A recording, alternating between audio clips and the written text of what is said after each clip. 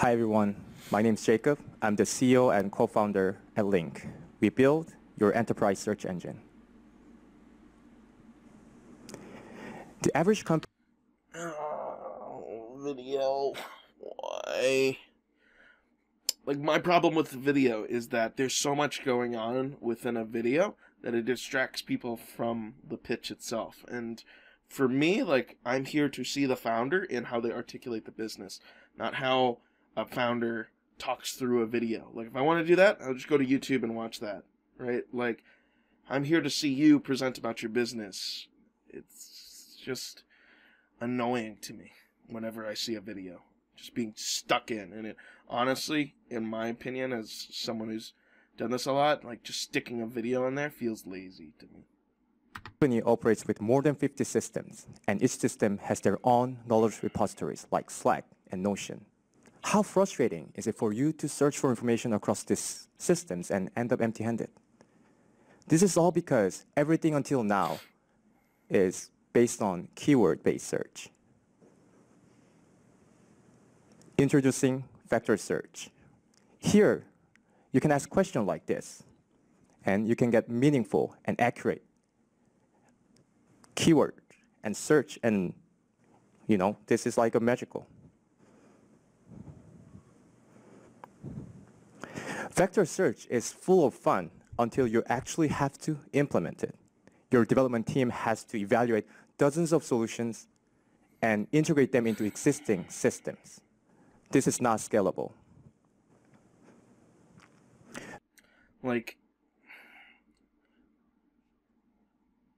these things are just talked about in such general, wide expansing ways that it just doesn't feel relevant in any way. And so I'm really advocating for use a specific customer. Use a specific customer example. Your customer, your potential future customer. Like, I'm going to beat this over and over from what seems to be most of these pitches. Like, use a concrete, specific example. Like, hey, such and such, Joe, software engineer at, choose one, Meta, right? Like, Joe at Meta wants to be able to search through his Slack, his, Notion, and his GitHub, and he's using keyword search, and as it turns out, I can't find anything. And this isn't just a problem for Joe, but for his entire department. Sally, John, and Dave all have these issues as software engineers, and it really causes a breakdown in, I think it was in between indexing and retrieval. So, they really, Meta as a whole is losing, 20% labor hours in productivity because employees are just frantically searching through, the internal tool set. Here comes vector search to eliminate that waste from organizations. Like, that pitch and that story, it's easy to follow, it's easy to understand. Obviously, more polished, more thought out story, even better. But just that basic flow makes it sound a lot better and a lot easier to understand than looking at those videos and then going into this very generic, generalized, discussion of what the problem is, focusing in on a concrete customer use case. That's the best way, in my opinion. That is where linq comes in. We simplify the entire process to a single API, reducing months of due diligence and integration to just a few days. Here's our use case. First, your development team connects your database using our API, and then it's all set. Your support team can do vector search for relevant information across systems. Also, don't say your, like, hypothetically for someone's organization, like, use a specific customer example. All right? Because talking about it hypothetically, like, if I were to be thinking about organizations that I've worked at and then thinking about this problem, I'm not focusing on the pitch, right? I'm starting to think about, like, issues and all these different things. And I understand, like, if you were, like, looking for prospective customers, you might want them to think about how they could potentially use it, but then they're not focusing on you. They're not They're off thinking in their own way and imagining, as opposed to following what you're presenting on. And I don't think that that's what this gentleman wants, and I don't know how that benefits the startup, right, in this pitch. Like, create a concrete customer example. The customer gets to see themselves in an example. They get to see it in potentially an aspirational perspective, right? Like, if I chose Meta as the example company with engineers at Meta, right, the audience member might see themselves in those people and might see them as like, oh my gosh, like, this huge company, you know, would use it in this use case. Like, why aren't we? And so on and so forth, right? And, you know, obviously restrained by whether or not you have that big name, big logo as a company. But, you know, even saying it hypothetically, you know, you still get that benefit from a peer-to-peer, you know, level of business to business customer, right? So, you know, just having that concrete user makes it easier for investors to understand, right, what the specific use case is. Customers can see themselves in other customers. You don't have to be like, audience members, close your eyes and imagine, right? Like, that's kind of, I mean, I'm being a little facetious, but it's along the same lines of what you're doing when you're talking about, like, use case. Think about what you would be doing with this. Like, just distracting, and it's not specific, and not the most smoothest way to explain it. Although I will say that his content of what he's explaining is good. It's just lacking like a specific concrete example. So, like, it's just like with the last pitch. It's like there's a nugget here of like, okay, we can fix this, right? By just going through some of these things. It's not like wholly missing, but it's just in how you structure it. It could be better. Support team can draft answers based on search results. But linq isn't just about simplicity. It's also about power. We offer hyper-accurate search capabilities. First of all, our embedding model surpasses the OpenAI's models in terms of accuracy. This means our search engine can understand the intention of sentences better. Another key differentiator is our multimodal AI. Unlike other vector search solutions out there, we can also search images, tables, and screenshots, which is 25% more of company data. Okay, so yeah, that was great, like the explanation of the solution. But again, it could be a lot better if you were talking about a specific customer use case, what their problem is, and how all these metrics are improvements to an organization, right? Like, whatever the KPI or the metrics in which an organization is judging their misfortunes on, right, their problem in, right, the solution is just the opposite of that, right? It improves, it removes, it creates, or it eliminates the negativity, right, and flips it onto the positive side. Or, you know, if it was an amount of a negative, then by removing it or eliminating it, then obviously that's reducing and eliminating, as opposed to creating or enhancing, right? So, you know, it can go in either direction there in terms of like how you flip or flop it, but like it is a flip flop at the end of the day. And so, you know, just from his descriptions there, there's like concrete numbers, there's concrete metrics there. It just needs to be related to a specific customer example. This is pressing challenge across fields, like our customer, including Samsung and Amplitude. Like, holy crap, there you go. Instead of Meta, use Samsung, right? Big logo customer, talk about a specific, you know, person, you know, user at Samsung, asked for their permission to be included in the pitch.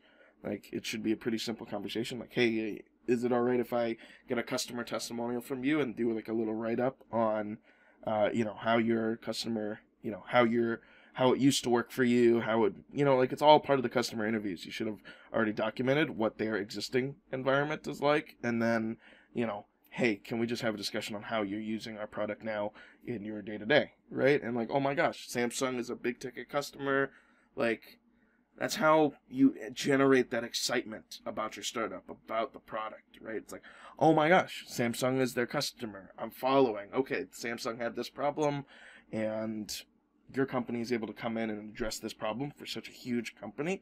Like, I can see myself using this product in a similar way to this big company. Or, you know, as an investor, you're like, oh my God, if he can get Samsung, can he get what else? What other huge company too, right? Like, lead with that. Lead with that. I'm so like saddened by like how scared founders are to name names, right? Use a specific customer example and lead with, you know, big logos and big points of like pride for your startup. Like, lead with it. And the demand for vector search has surged, especially since ChatGPT came out. And every company is looking to large language model application to boost their productivity and cut cost.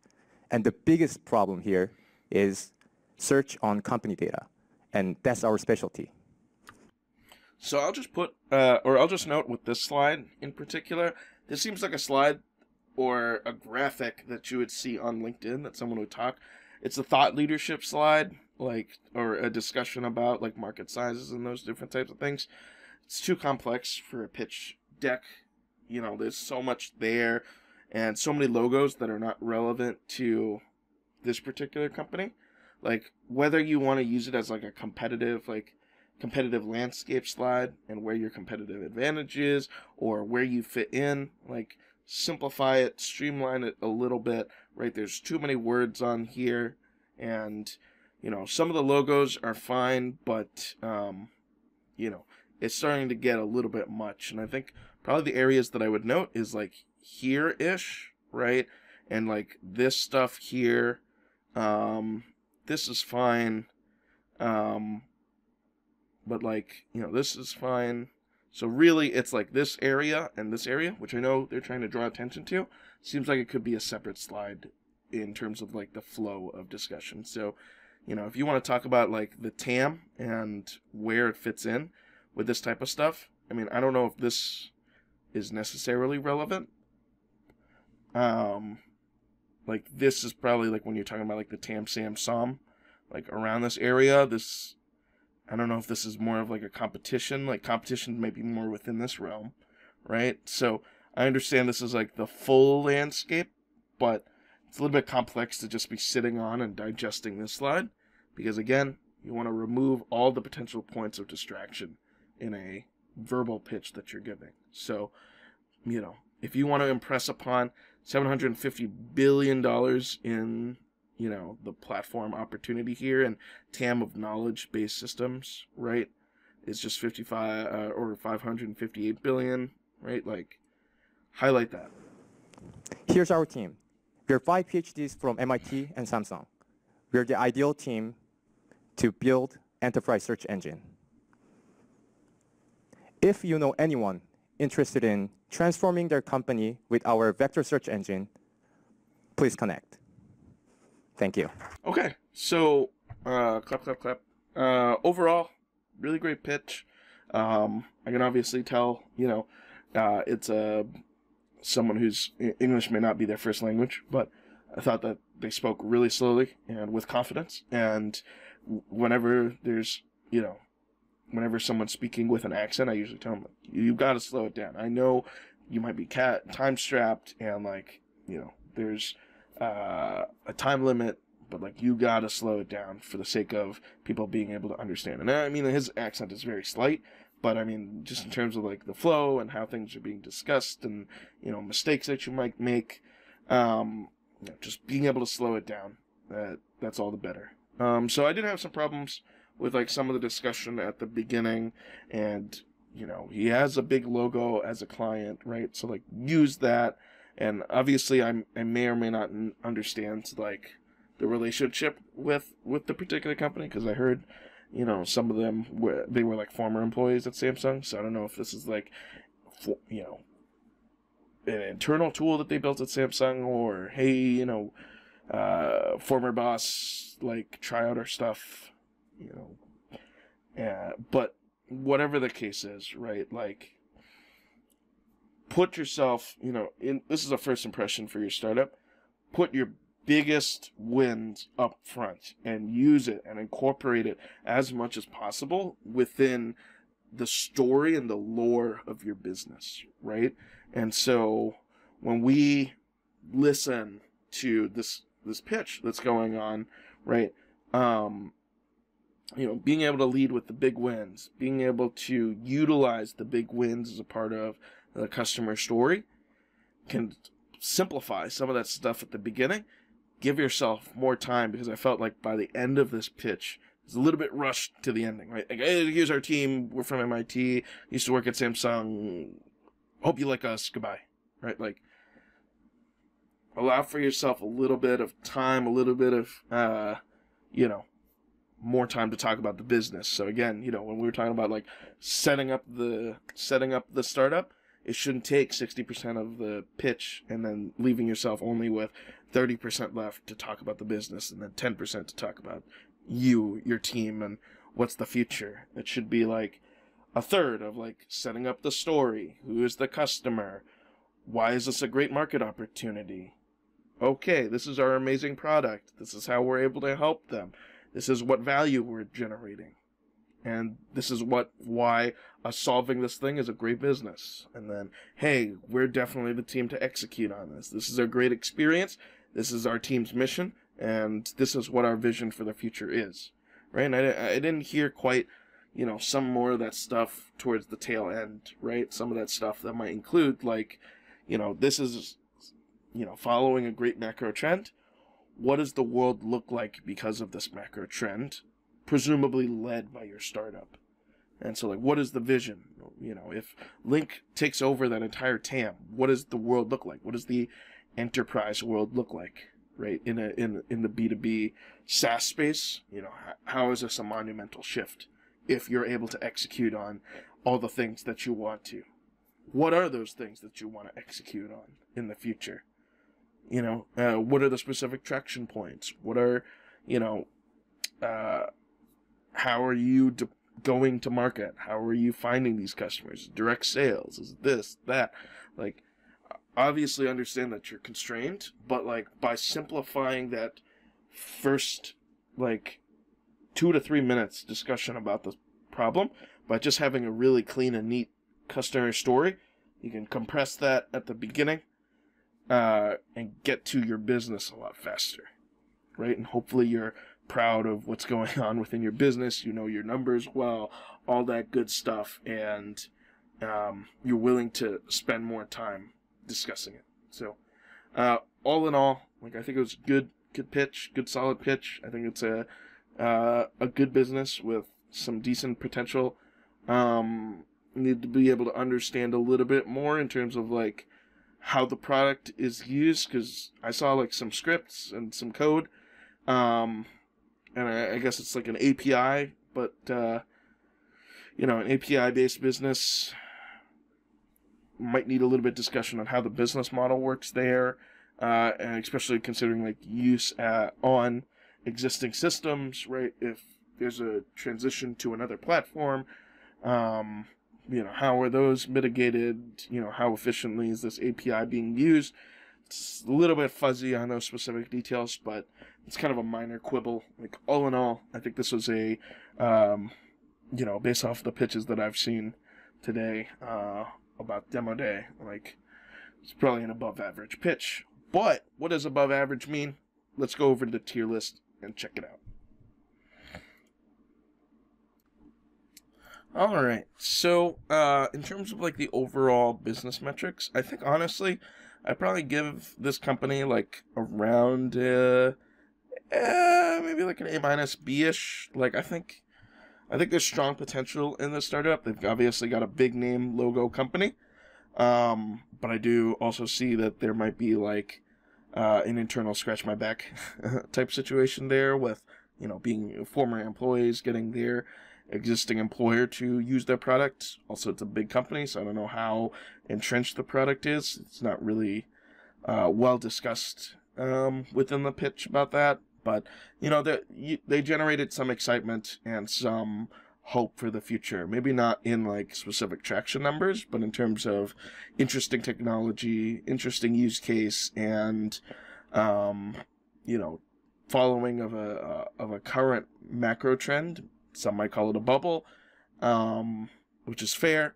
But just from the big logo, all that stuff that I talked about earlier, like, can generate enough excitement. I think it's like an A-, B+.